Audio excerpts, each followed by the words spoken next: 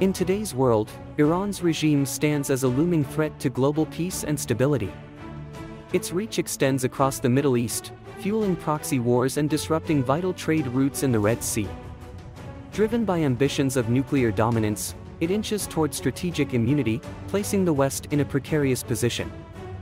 The painful lessons of past interventions, like the Iraq invasion, remind us of the perils of military entanglements. Yet, liberation from Iran's aggression doesn't require foreign intervention. But Iran isn't just a bastion of Islamic extremism, it's a nation grappling with internal strife, with a population yearning for freedom and democracy. Within Iran, a resilient resistance movement, led by the MEK and supported globally, challenges the regime's grip on power. Since 2017, brave MEK resistance units have defied the regime's crackdowns, showing remarkable courage in the face of adversity. Diplomatic efforts with Tehran have faltered, signaling the need for a change in policy.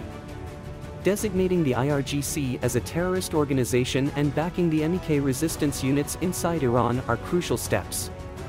Despite widespread calls, the EU and the UK have hesitated to label the IRGC as terrorists, fearing further instability in the Middle East.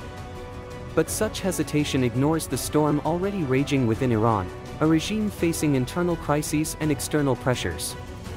The world finds itself entangled in a proxy war with Iran, but the solution isn't on Iran's terms, it's within its borders.